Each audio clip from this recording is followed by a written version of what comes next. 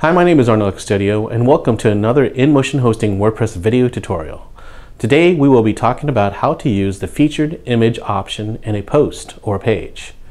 The featured image is the image that appears at the top of a post or page. Remember that this option may vary from theme to theme in terms of its size and placement. We will be looking at the option in the default WordPress 2015 theme.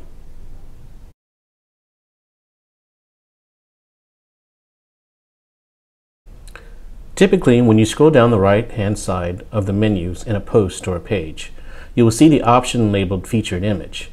If you don't see it, scroll to the top of the screen and click on Screen Options. Here you'll see Featured Image as an option. If it's not checked, click on the checkbox.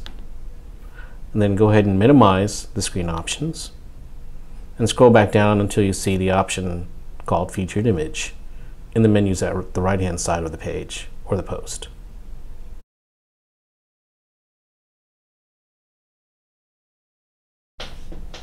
So here I'm logged into the media library of WordPress in order to talk about the image used for the featured image option.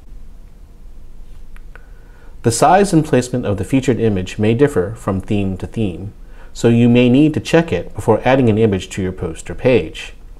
In the 2015 theme, the size of the image to take up most of the top of the screen is about 716 by 509 pixels. If you don't use an image of this size, then the image will appear to be centered and cropped at the top of your post or page.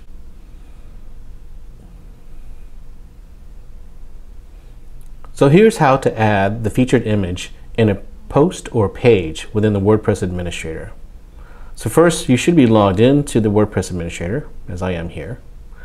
And then you need to go and click on a post or a page, and I'm going to click on a post, and I'm going to edit an existing post. You can also be going into a new post. Scroll down the right-hand side until you find Featured Image. Then click on Set Featured Image. And here you can select the image that you will be using. So I have one prepared here. And I'm going to click on Set Featured Image. And then if you want to see what the featured image looks like, you can click on Preview Changes.